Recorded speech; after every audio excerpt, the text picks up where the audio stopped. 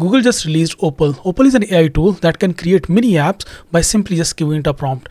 But Opal is different than any other tools. Opal does not write code. It has a different approach. It has a visual editor and you can customize your app using that visual editor. Opal uses different Google models to create these mini apps. So let's suppose if your app needs to generate an image, Opal will use Google's image generation models to generate those images for you. The only problem is Opal is right now available in US only. But I'm not based in US, I'm based in UK, but I still used VPN to get access and test Opal. So if you're not based in US, you'll have to use VPN to access Opal, but just make sure that you do not open any other websites. So let's just dive deep and review Opal and see how Opal actually works. So before we start, please subscribe to this YouTube channel and click on that like button as well. Alright, so to access Opal, you need to go to opal.withgoogle.com. So this is the URL to access Opal. I have provided this URL in description, so you can just click on that and access Opal. Okay. So once you open this URL, before sign in, just make sure that you are using VPN, maybe something like Browsec or something like Proton, but just use any VPN. After that, simply just sign in using your Google account. And once you're signed in, this is how it will look like. And there are some these demo apps that they have created using Opal. So let's just check out these apps. So there is this blog post writer app, so I can just click on that. And let me just open that and see how it works. These are the demo apps that Google has created. If you want to create your own version of this app, you can simply just click on this remix button and then remix these apps. But here is the overall interface of this app. So this is the front end interface and this is the workflow. You can see all of these different steps. The first step is get a topic. You need to provide a topic, and after that, second step is do research. In this step, you can see this is the prompt: research the topic of the blog post.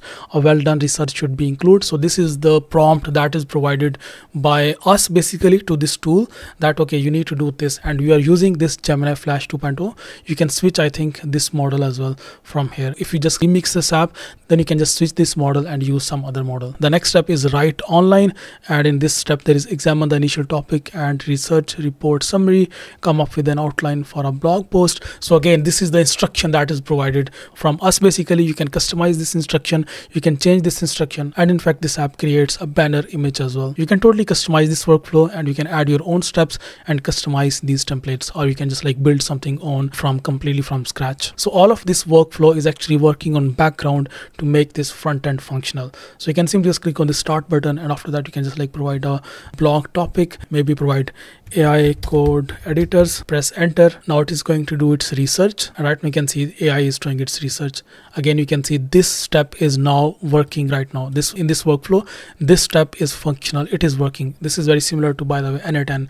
So n8n workflows, you can see whenever any workflow is running, you can see on which step it is working right now. And you can see right now it has just moved to this right outline, and then from here now it has moved to this create banner image. So it has just wrote that outline, now it has just created this banner image. Now it is writing this post, and the next step will be it will display that blog post. So yeah, I mean, this is very simple for everyone to generate these kind of mini apps, to maybe automate your own workflows, create your own personal tools using this tool. So yeah, this is going to be super helpful for everyone. And now it has finished all of these steps, and this is our final blog.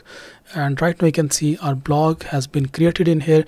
This is the title, this is the image of this blog, and then this is the main content of this blog. This is proper well written blog with a really professional image, which is just amazing. So you can just explore all of these different demo apps. So let's just explore one more, which is this fashion stylist. So I can simply just click on that, and now you can see it is going to open this fashion stylist. So this app has these different steps in this workflow. The first one is get city. Let's start with the weather to make your outfit work with your location. Okay, fine. Then there is getting weather report. So this is actually your personal AI fashion stylist. It has all of these different steps. So it will first of all ask you which city you are in, and after that it will get weather report, create outfit description, then it will display your results. So yeah, this is how this app looks like. You can just test this front end as well. You can simply just click on start, and now you can just respond to its question. So let's suppose you just built a mini app using Google Opal, and now you want to publish this app. So to publish this app or to share it with others, you can simply just click on this share app button, and now you can simply just copy this link from here, and now you can just provide this link to anyone. There is no option to use any custom domain so far, but you can always use a custom domain and then redirect that domain to this URL. So yeah, I mean, this way you can actually build your own mini app, and then you can just launch this way. So yeah, this is kind of a very unique tool of its kind. You can build your own small mini apps. You can automate your day-to-day tasks using this app. So I just go ahead and give it a try. Let me know in comment section what you think about this app. I see you next video. Bye.